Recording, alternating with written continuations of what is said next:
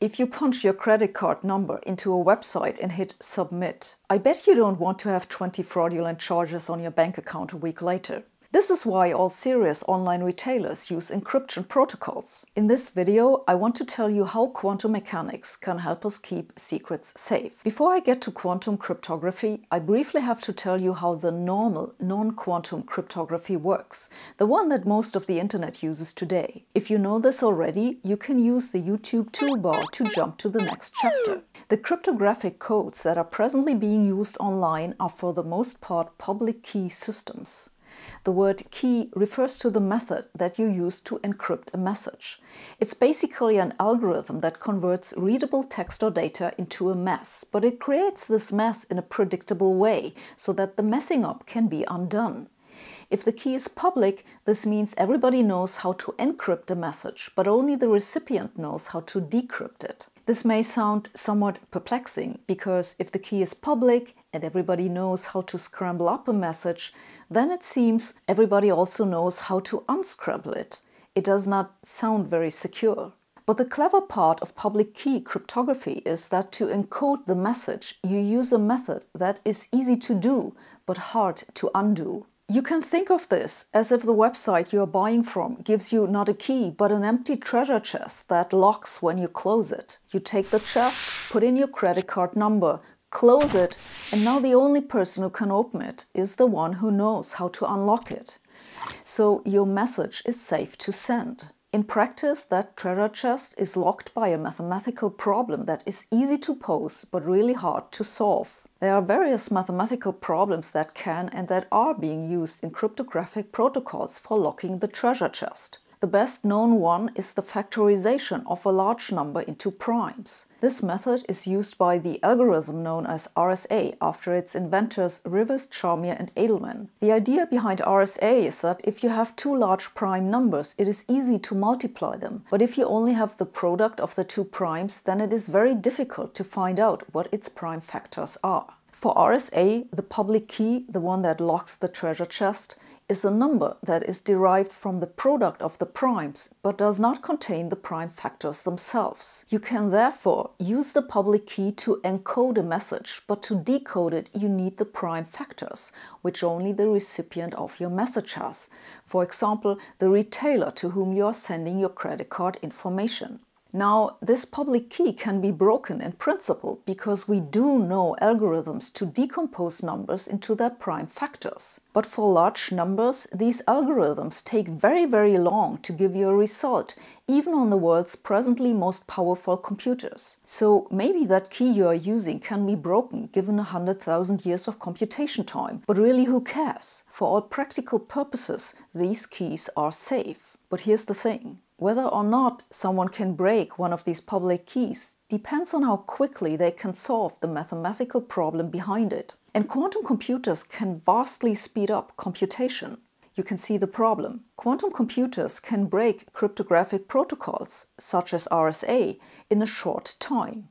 And that is a big security risk. I explained in a previous video what quantum computers are and what to expect from them, so check this out if you want to know more. But just how quantum computers work doesn't matter so much here. It only matters that you know if you had a powerful quantum computer, it could break some public key crypto systems that are currently widely being used, and it could do that quickly. This is a problem which does not only affect your credit card number, but really everything from trade to national security. Now, we are nowhere near having a quantum computer that could actually do such a computation. But the risk that one could be built in the next decades is high enough so that computer scientists and physicists have thought of ways to make public key cryptography more secure. They have come up with various cryptographic protocols that cannot be broken by quantum computers. This is possible by using protocols which rely on mathematical problems for which a quantum computer does not bring an advantage. This cryptography, which is safe from quantum computers, is called post-quantum cryptography,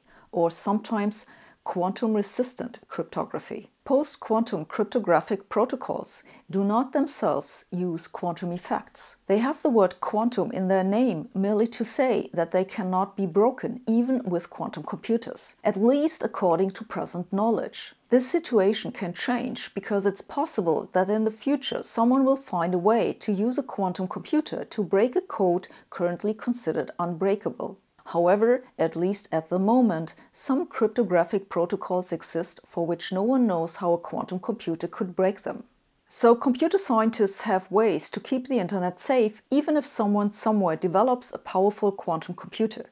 Indeed, most nations already have plans to switch to post-quantum cryptography in the coming decade, if not sooner. Let us then come to quantum cryptography and its application for quantum key distribution. Quantum key distribution is a method for two parties to securely share a key that they can then use to encode messages. And quantum physics is what helps keep the key safe. To explain how this works, I will again just use the simplest example. That's a protocol known as BB84, after the authors Bennett and Bressart and the year of publication. When physicists talk about information transfer, they like to give names to senders and receivers. Usually they are called Alice and Bob, so that's what I will call them too. Alice wants to send a secret key to Bob so they can have a little chat, but she does not want Bob's wife, Eve, to know what they are talking about. In the literature, this third party is normally called Eve because she is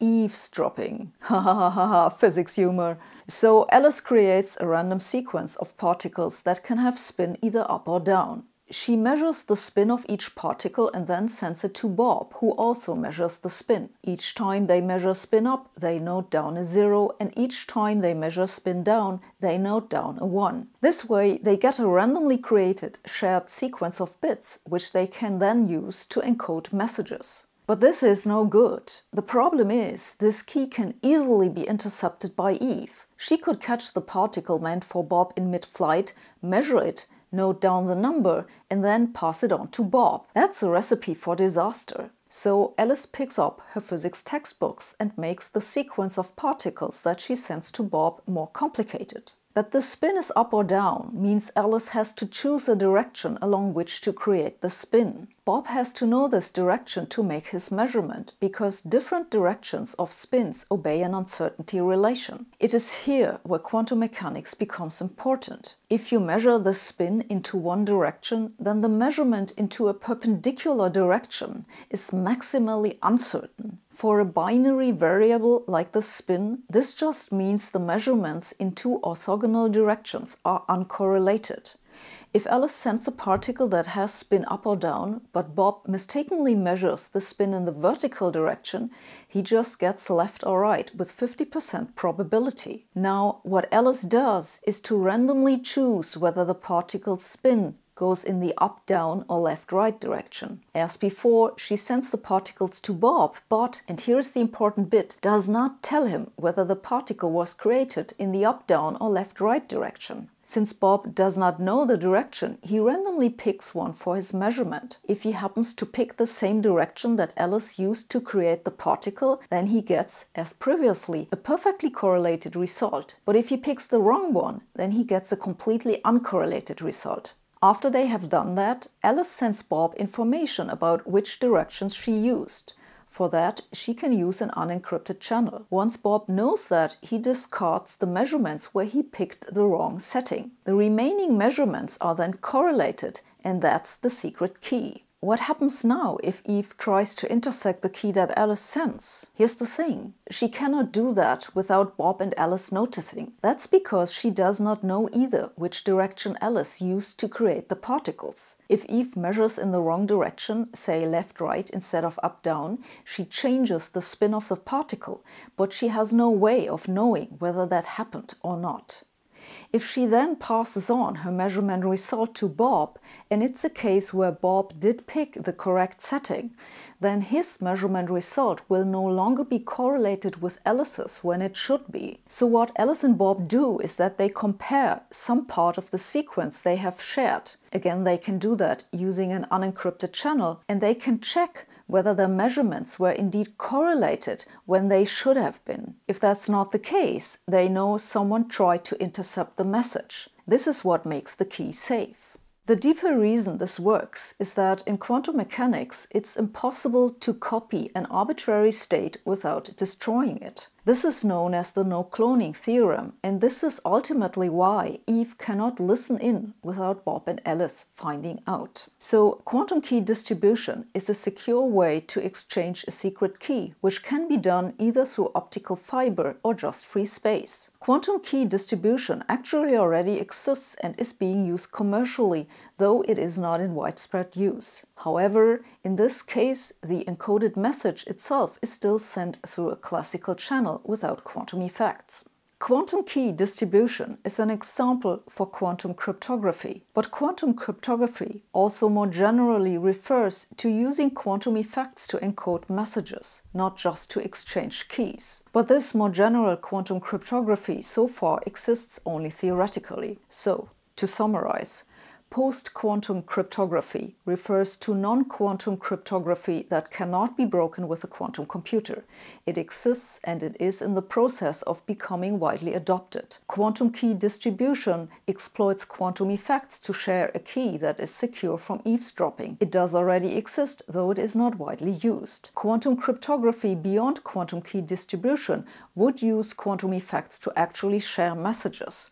The theory exists, but it has not been realized technologically. Having said that, let us talk for a moment about your personal security and NordVPN, who have been sponsoring this video. NordVPN is a software that you install on your laptop or phone, and it keeps you safe as you browse the internet. It does not rely on a public key system like RSA that I talked about earlier, but instead uses AES, that's the Advanced Encryption Standard. AES is based on a symmetric key that is known to both of the communicating parties. You use the NordVPN app to connect to one of their servers and browse the web from there. This keeps your data safe even on a public wireless. Better still, you can choose your location from any one of their more than 5,000 servers all over the world. So if you ever encounter a video that won't play where you are, it takes but a click to solve the problem. You can now get 68% off their 2-year plan and 1 additional month free if you go to nordvpn.org/Sabine and use the coupon code Sabine. That's SABINE. NordVPN works on pretty much all platforms, Android, Windows, iOS, what have you. Once again, that's nordvpn.org/Sabine and the coupon code Sabine. Finally, I want to thank Scott Aronson for fact-checking parts of this transcript, Tim Palmer for trying to fix my broken English even though it's futile, and all of you for watching. See you next week.